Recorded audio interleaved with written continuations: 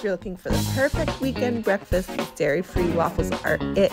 Start with flour, brown sugar, baking powder, and salt. Whisk that all together till there's no lumps. Then you add your oil and egg, vanilla extract, and water, and whisk that together till it's smooth. You will have a thicker batter, and then you're just going to spray down your waffle iron. Add that batter about 3/4 of the way full, and let that cook until it's crispy and golden brown. They're so good. You gotta try these, guys. You're gonna love them.